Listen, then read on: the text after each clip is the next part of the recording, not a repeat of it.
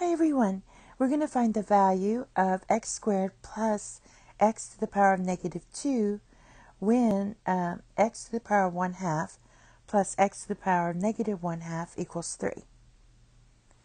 So to make this easier, the first thing let's do is we're given this. So if I write x to the power of 1/2 plus x to the power of negative 1/2 equals 3, and if I square both sides, that's going to help me get to where I want to be. So if I square both sides, I'm looking at this formula here.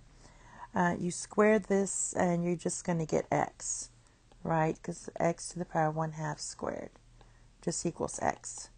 All right, and then we get plus 2ab. So that's going to be 2 times x to the power of 1/2 times x to the power of negative 1/2.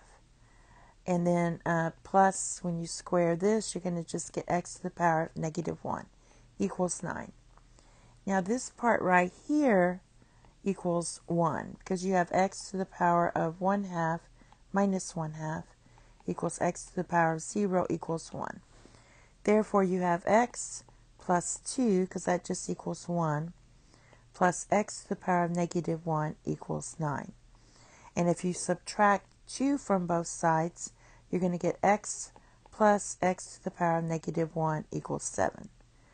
And now to get this square here, what we're going to do is square this again. We're going to square both sides. So when you do that, you're going to get x to the power of, x squared plus x to the power of negative 1 equals 7. That's what we had. All right, so if you square both sides again, then we're still using this formula. This is going to give you x squared plus 2x times x to the power of negative 1 plus x to the power of negative 2, and this is going to give you equals 49. All right, again, this is just going to equal 1.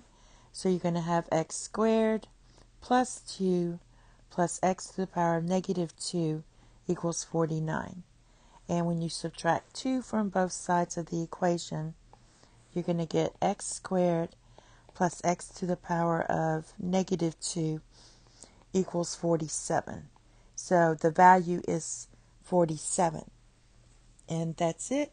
Thank you. Have a nice day. Bye-bye.